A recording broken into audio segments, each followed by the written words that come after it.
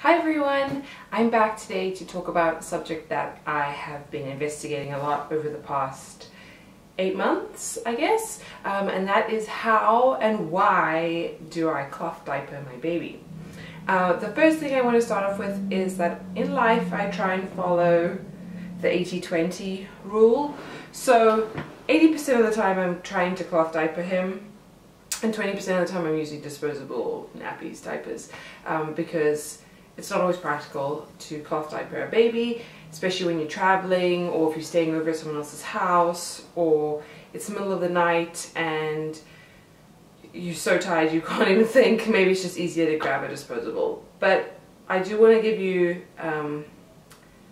insight into what I do, and if you're considering cloth diapering, why you would even want to in the first place, and how I do it and how I've kind of found it works for me at the moment, at least 8.5 months in. So the first thing is, why would you want a cloth diaper when there are an array of disposable options available to you? For me, there's a lot of different reasons.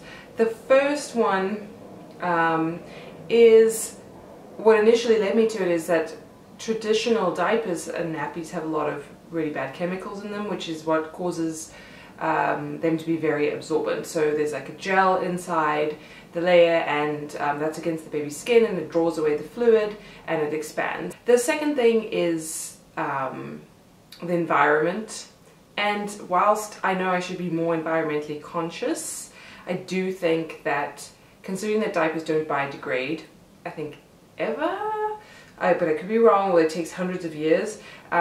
This was something that I was like, I'll produce less waste, it's less waste for me, it's not something you can't recycle them, and maybe I'm doing something good by not using disposables as my regular go-to diaper. The other thing is cost. So I think once you've invested in cloth diapers, and I probably spent way more money than I even needed to, looking back, if I had to advise someone, there's a lot less options that I would probably spend my money on. There's cheaper ways to do it, especially if you have multiple children and you use them for multiple children, then you're definitely going to save a lot of money. So if you're price sensitive, that's something to consider. And the other thing is the comfort with the baby. You know, with cloth diapers, it's usually, I think cotton probably works the best, but I've also used bamboo. It's very soft against their skin, and so if you're using them regularly and changing the baby regularly, which you should be doing, you're probably going to have a lot less diaper rash. And something else that I've realized along the way is that actually I don't really ever have what is termed a blowout diaper. So because of the way a cloth diaper kind of cinches around the baby's waist, it contains everything. So you don't really have all the poo going up their back, because it's pretty much contained in the cloth diaper. And then as a side note, they're really cute. There's some really nice designs. They're really sweet looking. Oh, another really important thing is, and I haven't experienced this yet, which is maybe why I didn't think about it straight away, but supposedly babies that are cloth diapered potty train a lot earlier, up to 6 months, even earlier than that, but I'll have to get back to you on that one because I'm not really sure. But because they don't have the cloth diapers, you can feel that you're wet. Babies can feel that they're wet.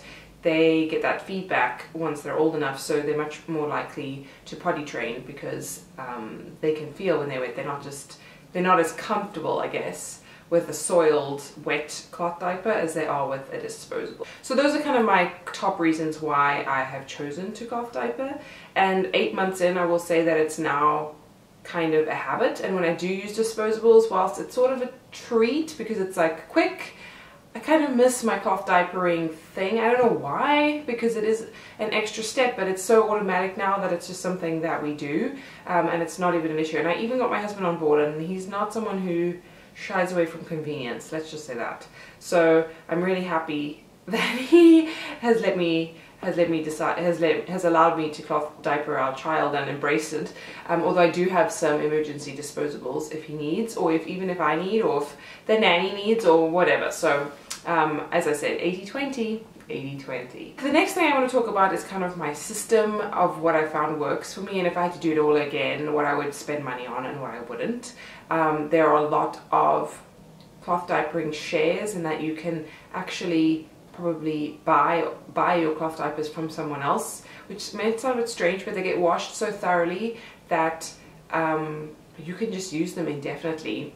That's why you can use them through multiple children. I guess it doesn't always they don't always have to be your children. But if you really want to make them cost effective, you could actually buy some from someone else, or maybe even get them donated through like baby sharing, mommy sharing groups. Because if someone's decided they're not going to use them anymore and they have a whole pile in various sizes, even if you're going to use your cloth diaper as a dishcloth or a rag or a cleaning rag, you probably won't need all of them. So you might want to get rid of them. So that's even an easier way to do it. And then there are also companies that I'll talk about that sell you secondhand cloth diapers that might even have ones that discontinued stock that they want to get rid of, so you can really probably get them a lot cheaper than if you had to buy them all brand new. The other thing is also to put them on your baby registry so that you can be gifted them, and then they last you for a long time. So I'm going to start off with probably my go-to sort of method and process, and I'll talk about a few other kinds as well. So for those of you that don't know what a cloth diaper looks like, there are various ways that these things come in. My preferred way actually is what is called a prefold, and I guess it's called a prefold. I mean, it's not pre-folded, but you pre-fold it before you put the waterproof cover on. I don't know. But basically it's a two-part system. This would be just your basic. This is probably the cheapest way to do it. This is a bamboo pre-fold. I believe it says it somewhere. Yeah, bamboo, 55% bamboo, 45% cotton. And this is from a brand called Rite, and I think this is like their house brand, and I will link their website down below so you can go and look at it. I really like the bamboo because they're very soft, but I have been told by cloth diapering experts that cotton is the most absorbent. But basically, there's 3 panels, if you can see, and then the middle panel is thicker. So I believe it's 4-ply, 8-ply, 4-ply. You lay the baby, their butt would be here, they'd be lying down, butt would be here. This goes around their waist, and then this becomes like a 3-fold that folds over them like that, and then you cinch them in on the sides. I will also link the video that I used to teach myself how to do this. So you cinch it with these little, these are Boingo clips, little clips. I'm not sure what their correct name is. They have very sharp little teeth, and I have stabbed myself using them, unfortunately. Now I don't, and well, I haven't in a while, touch wood. So I don't know if that's because I'm getting better at it. I don't know. But you can either use a clip like that on each side, or you use this thing, which again, I've actually forgotten what this is called. Oh, this is a Snappy. So then you just kind of spread it out. It's got a bit of elasticity in it. This one comes down. So because this is the absorbent part, all right, it needs a waterproof cover. So here is your little, here's where the cute kind of comes in, I guess. And this is a waterproof little diaper cover. And this is size 1. My son's now kind of getting size 2, depending on what kind of diapers we're using. But and this is by the brand called Thirsties. These are definitely my favorite. Obviously, I haven't tried every kind, but this is for 0 to 9 months, 6 to 18 pounds. So he's right on the 18-pound mark. So this is kind of what he would be wearing. So that's basically your basic system. You do the angel fold, and I'll link that video below, and then you put this over. And you kind of, I tuck in all of this so that none of it's showing, so it doesn't wick onto his clothes. The theory would be that if it gets wet, the moisture will travel through the diaper and travel onto their clothes. So at night, I would use a pre-fold in whichever size. He's now kind of into intermediate sizes. That's another thing, they come in different sizes. You get newborn, small, medium, intermediate, large, I think, and every company has slightly different grading systems as to sizing options as to how they do that, so you kind of have to experiment. And then I use a hemp liner which has a fleece side, so the fleece side goes against the baby's skin, and then the hemp side is what makes it really absorbent, because hemp is very thirsty, as they describe it. And then now that he's bigger, I've actually been putting in another hemp liner, and I sometimes alternate depending on what I have available, because I only have a certain amount of these. And then to really make it nighttime waterproof, this is something I was very hesitant about doing, but I use a wool cover. So These are little like wool pull-up shorts. They're really cute. And wool is naturally very absorbent. If you think about a sheep, they are naturally waterproof. And it keeps the sheep and the baby cool when it's hot and warm when it's cold. And the wool, surprisingly, even though it doesn't feel waterproof to you, is actually very waterproof. But what you have to do when you get one of these wool covers is you actually have to lanolize them. And I didn't know what that was in the beginning, and I tried it without doing this. You should always research before. And I put this on, and I mean, it was soaked because it wasn't lanolized. And a sheep naturally produces lanolin, which is oil, and oil, a waterproof oil, and I think certain dogs that are waterproof probably also do this. Dogs that swim.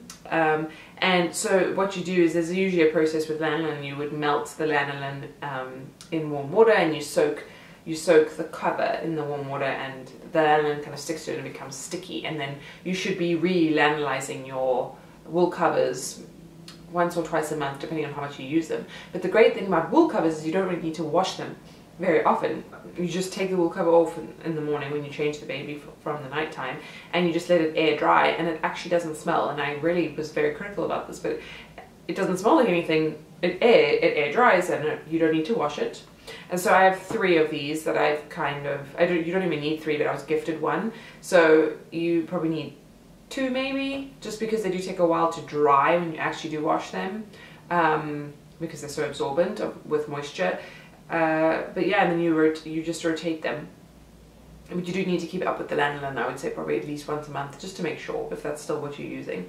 So yeah, so nighttime is a little bit more, there's a little bit more steps, but if it gives you 10 12 hours without you having to change the baby, then more power to you. And I do think it reduces diaper rash. That's another thing, you know. Babies are have very sensitive skin, and depending what kind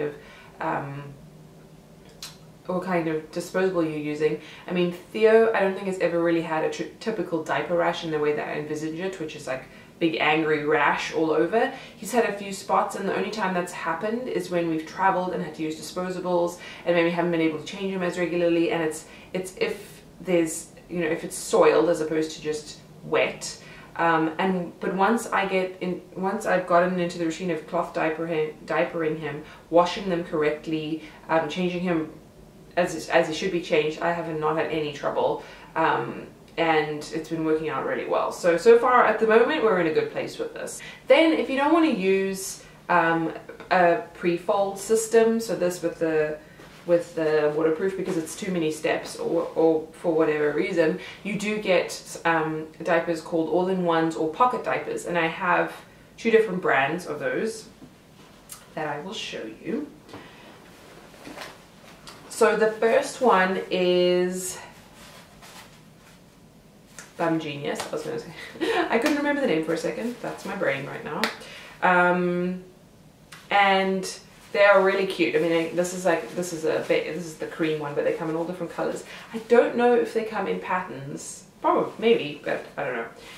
And this is called a pocket diaper because you stuff it. It has a pocket over here, like this. See, and then you stuff it with the little liners. And I don't know if it'll tell me what these are made of.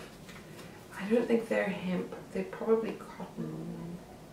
No, they are polyester and nylon. So this is not as natural fibers, if that's important to you. These are okay. They feel like fleece, like micro fleece. They're absorbent, but I have found they do not work overnight, personally. Maybe my baby's a very heavy wetter, but even with the 2, so they come like this, and then you get like a booster one that you can put in, so you don't have to use this. Just stuff them in there. Very nice for during the day, and easy to change. They come in, they have all these little studs that allow you to, in theory, you can use them on a newborn. I don't think we did, because even with newborn I felt like he was still very small to use this. But you could, they size up and down, and I think they're designed from newborn until potty training. So this would get you, I mean, in terms of cost, you know, this will last you a long time if you look after them and wash them correctly and everything. Also, being kind of a synthetic fabric, they dry very, you know, they stand up, you know, stand up well in the dryer and that kind of thing, because they're like one step. If they're already stuffed and ready to go, they're just one step, and they're kind of like putting on a disposable. So, apologies for probably what looks a little different now. My battery died, which probably was a sign that this is quite a long rambly video. But in that time, someone got up from his nap, the cloth diaper person in question. So, so I thought Theo could quickly join us for the last little bit. I just wanted to talk about how we wash the cloth diapers. So I'm going to put him down. Hopefully he'll, I mean, what am I saying? Hopefully he'll stay occupied. I mean, I'm going to put him down with a toy. So if you hear banging and baby noises, this is the culprit. This is the culprit, and I love his little outfit. I must find out who the brand is. Let me see. It's got a little skull on it. Does it say what it is? It doesn't say the brand on here. It's probably the back of him, and my dog is jumping up. Oh, it's called Nununu. So there you go. So this little onesie is Nununu, and it's actually a scented onesie. It was a bit of a splurge onesie. I thought it was on sale, and it was actually reduced, but it wasn't really cheap in the end. Oh, and the dog is on my lap. But isn't that cute? Look, I think this is going to be a good travel outfit. It's the softest material. So Nununu, I love your onesies. We love your onesies. Okay, so I'm going to put him down and I'll be right back. And you, I mean, crazy. I wanted to talk quickly about washing the cloth diapers, because that's really a big concern if you're thinking of doing it. There are two options. The one would be to get have a cloth diaper service. In New York there's a fantastic service called Diaperkind. I'll link it down below. I went and spoke with Liz from Diaperkind, and she really helped me decide what I wanted to do, and she gave me a lot of tips. So I credit a lot of how my system is working to her. I've had to tweak it as he's gotten older and change it, but a little bit. But essentially I followed it's her and their tips down to the T, especially when it comes to washing, and that's really made a difference. It's actually really not as difficult as I thought. So we have a diaper pail, which we bought from Diaperkind, which is just, you could use a normal rubbish bin, garbage bin, whatever you wanted. And then it has a liner, which is, I believe it's the Blueberry brand, and I'll link that down below. But you can get the multiple different kinds of reusable, washable liners, and it's sort of coated, waterproof coated inside. And literally, the diaper pail has a little carbon filter and a little citrus wafer disc that you keep on it, just to keep the diapers smelling really, or not smelling at all, unless you open the diaper pail and stick the whole head in there. But in theory, you could actually not wash them for a week, because that's what the service does. They collect once a week, and so the little citrus wafer and the carbon filter help prevent odors. I wash with home laundering. They recommend every 2 to 3 days. So I usually wash, the way my system works, I wash on a Thursday and a Sunday, so that's 3-4 days. And it's been fine. I literally so all my nappies and covers and everything are in the reusable diaper pail liner. I literally pick the whole thing up like a big laundry bag and put it in the washing machine. I do a 20-minute cold rinse with some detergent. This is actually homemade detergent, and I'll explain to you how to make it. It's really easy, but you could use a specific cloth nappy detergent. I think Diaperkind recommends Charlie's soap, which is very popular. You can get it on Amazon or through various retailers, but you can make your own as well very easily. So I do that, a quick wash. It happens to be 20 minutes cold, so that any soiled matter, it doesn't get cooked into the diaper. And then I do a hot hour cycle, but I'm not removing anything out of the washing machine. I'm just resetting the washing machine once it's done the first cycle, and then I do one more cold rinse after that with no detergent. And obviously the middle cycle, which is the hot one, has more detergent, and then I put it in the dryer, and that's all. So to make this detergent, you know, it ends up being very cheap per little scoop. It's literally super washing soda. This is Arm & Hammer. I don't know if other brands make it, but this is the really popular one and it's cheap. Borax, let me do this like this, which is a detergent booster, and I sort of do 1-to-1 of this. I read about using this stuff, which is Oxi-Clean Baby, which I think is supposed to be pretty natural, but it's a bit gentler, and this really helps get up stains. I literally mix it all in this little jar. I just mixed up some new ones, and this will last a while. I hope this has shed some light on cloth diapering. It's really not as bad as you think it is, and there's some really big pros. You know, it saves money, especially if you do the laundering yourself. If you're getting a service, it's probably comparable to disposables, but then if you know, we should all be worried about saving the environment, but it helps with the environment. I really think it reduces nappy rash. It promotes early potty training, and you know, you can use these diapers for multiple children. I really, you know, I'm enjoying doing it, as weird as that sounds. And I've enjoyed trying the different brands, and I definitely found a system that works well for me. Maybe that'll change as he gets bigger, but so far it's working out well. So thank you so much for watching. I know this has been a really long video, but I hope it was informative. I know that I really struggle to find a lot of information accessibly, so I'll try to link everything that's helping me below, including videos to help you navigate this whole system and decide whether it's for you. Please subscribe if you want to see more videos from me. I'm really trying to build up this channel and to share the things that are going on in my life and that I love and that I found useful, especially with navigating babies and all that kind of stuff. Yeah, and please like this video and share it with your friends, and my social media will all be down below. Thanks so much for watching, everybody, and we'll see you soon. Bye. Can you say bye?